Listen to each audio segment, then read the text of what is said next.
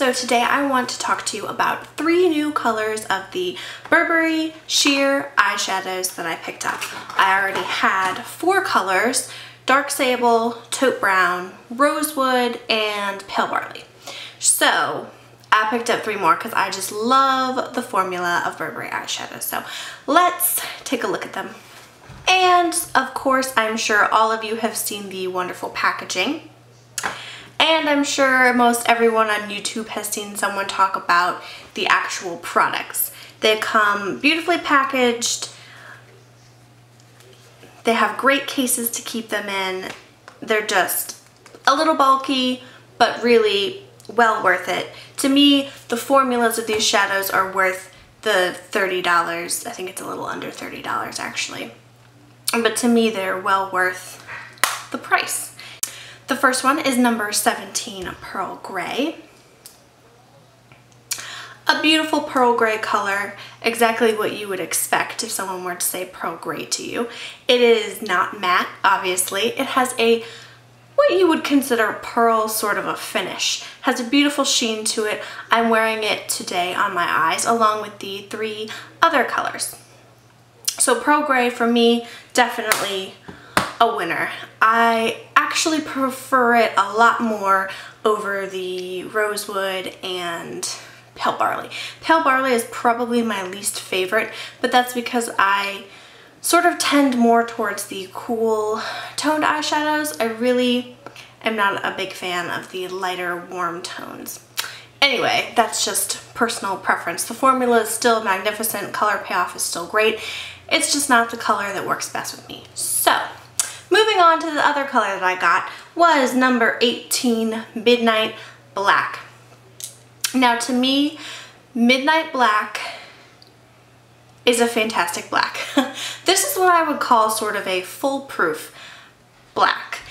You can't really go wrong. It is not as dark and heavily pigmented as Blackout from Urban Decay. Again, it's not a matte black, which I think sort of helps in its favor. You can see it's got a beautiful sheen to it, and it's not what you would call a true deep black. It's a little bit lighter, a little bit more of like a charcoal gray, depending on what sort of lighting you're looking at it in. I think it's fantastic. You really cannot go wrong. And so something that I want to point out when I talk about these 2 darker shades of the Midnight Black and then the next one I'm going to show you is that they are a sheer eyeshadow. They're an eye enhancer. So the first swipe that you have of them is going to be very sheer. It's not going to be highly pigmented, and it's not supposed to be. It's supposed to be a sheer wash of color, as I like to say. But don't be fooled, you can build these up to be pretty dramatic and dark still. It's just gonna take a little more pressure on the product. Dip your brush in a little bit harder, it's not gonna crumble, don't worry. And if you pick up more, you definitely will be able to build it up to a pretty dark look. Like, it's all that I'm wearing on my eyes today, these 3 shadows, so you can see it can provide a pretty dark look. So this, Midnight Black, definitely one of my favorites. And on to the last of the new colors is number 19, Midnight Plum. And it's a beautiful purple shade. You can see again, not a matte. All of the midnight colors are definitely not mattes. And you can see it's just a beautiful deep purple. Now I know some people have had problems getting the purple to show up on their eyes and not just be a dark deep color. But it depends on first what you put down to begin with, and then it's also going to depend on how much product you're actually putting on your eyes.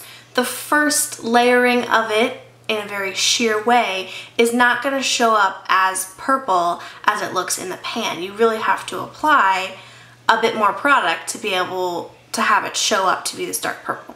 Now, of these 3 shadows, I really have nothing like the first 2 that I showed you to compare to. I did find some colors that were remotely similar to the Midnight Plum shade, and I'll show them to you now. The first one that I want to really compare it to is number 5, Eggplant, which is a shimmer wash eyeshadow by Bobbi Brown. and you can see the two of them have very similar coloring and a very similar sheen to them. The next thing that I'm going to compare is the Hourglass eyeshadow duo in Exhibition, the very dark color that you see right here, compared to the Midnight Plum.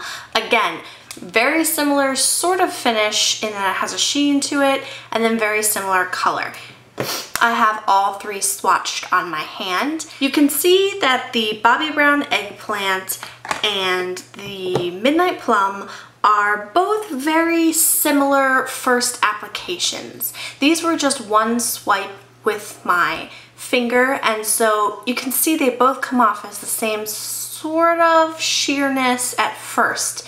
The difference between the Exhibition Hourglass duo is that its first swipe is much darker to start off with than both the Bobbi Brown and the Midnight Plum. But you can work this Midnight Plum up to be just as dark as the Hourglass starts out as. The difference is, if you enjoy that sheer color at first, say you're not as bold and adventurous, you don't want a dark, it's great to be able to start out with a Midnight Plum being lighter than what you start out with the Hourglass being, and with the option of being able to build up to that more intense look.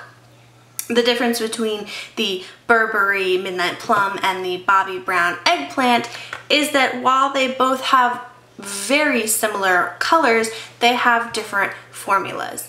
The Bobbi Brown, to me, is drier, harder to work with, not as nice at blending. And the Burberrys, of course, are well known for their great formulas, blendability, the way they feel on the eyes, long lasting. They're just fantastic formulas. So for me, I would take the Midnight Plum any day over the Bobbi Brown Eggplant. Hourglass has a great formula. I would say comparable to Burberry, not as smooth and creamy feeling when you're applying it, but still a great eyeshadow. If you already have one or the other, you probably don't need, you're never gonna need three of these sort of deep plum purples, unless of course you're me and you just really love purple eyeshadows and you can never get enough of them.